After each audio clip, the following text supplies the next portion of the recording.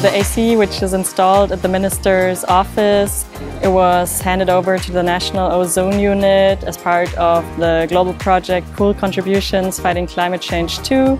This is a project commissioned by the German Federal Ministry for the Environment, Nature Conservation and Consumer Protection. So this is basically a part of the technical and financial cooperation under the project to support Grenada in promoting green cooling, which is the use of natural refrigerants in cooling appliances together with high energy efficiency and also are ideally powered by renewable energy sources. Under the C4 project, one of our focus areas was the training of refrigeration and air conditioning technicians. We see this as a very important field because green cooling appliances need a special sort of skill set, and that is why we always have a focus on training technicians, particularly female technicians, because it's also a very upcoming field and basically a field for the future. I got training from the NOU at TAMCC to install an R290 air conditioner here at the ministry. It's a great feeling to be a part of a team of females to install an air conditioner for the Minister of Environment. When I entered Cooling Tech, I started out as a junior technician, so now I'm a senior technician. I just happened to get into it, and after getting into it, I just fell in love with it and I stuck with it.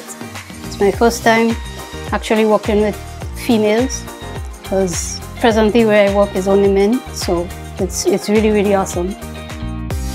I grew up around HVAC, so heating, ventilation, air conditioning, as well as refrigeration. So naturally I sort of gravitated towards it. It is, to be honest, quite challenging being a female in a field that is quite male-dominated, especially, most men don't really tend to like a woman giving them instructions, especially.